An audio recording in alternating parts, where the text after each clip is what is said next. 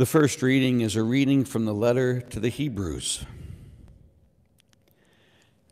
In the days when Christ was in the flesh, he offered prayers and supplications with loud cries and tears to the one who is able to save him from death, and he was heard because of his reverence. Son though he was, he learned obedience from what he suffered, and when he was made perfect, he became the source of eternal salvation for all who obey him. The word of the Lord. Save me, O Lord, in your kindness. Save me, O Lord, in your kindness. In you, O Lord, I take refuge. Let me never be put to shame. In your justice, rescue me. Make haste to deliver me. Save me, O Lord, in your kindness. Be my rock of refuge, a stronghold to give me safety. For you are my rock and my fortress. For your name's sake, you will lead and guide me. Save me, O Lord, in your kindness.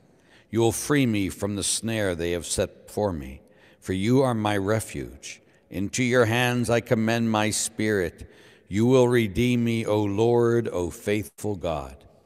Save me, O Lord, in your kindness. But my trust is in you, O Lord. I say you are my God. In your hands is my destiny. Rescue me from the clutches of my enemies and my persecutors. Save me, O Lord, in your kindness. How great is your goodness, O Lord, which you have in store for those who fear you, and which toward those who take refuge in you, you show in the sight of the children of men. Save me, O Lord, in your kindness. My brothers and sisters, may our Lord be with you.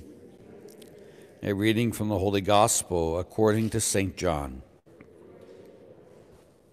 Standing by the cross of Jesus were his mother and his mother's sister, Mary, the wife of Clopas, and Mary Magdalene. When Jesus saw his mother and a disciple there whom he loved, he said to his mother, "Woman, behold your son." Then he said to the disciple, "Behold your mother."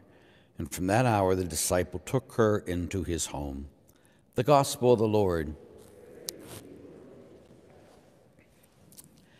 And so today we celebrate the feast of Our Lady of Sorrows. And so what that means is Mary is also, if you will, a martyr with Jesus, because she went through all his suffering with him. She watched him die, and it said that in her heart that she died with him. So she is called on this day also a martyr for Christ. But also what happens this day is Jesus gives her to us, because John always represents the whole church. So whatever John does, like today when we put our head on the chest of Jesus during communion, we do it because that's what John did.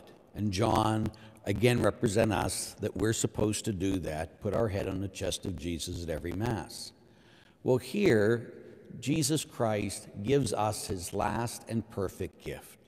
He gives us his mother, as he gave John his mother. And then it says, now it says he took her into his home, but it used to be he took her into his care.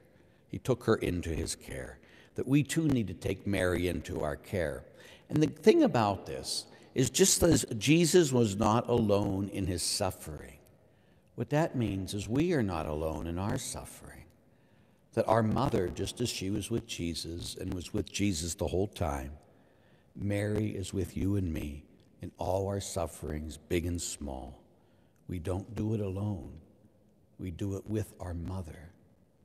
So today, let's acknowledge our mother and take her into our care as she takes us into her care.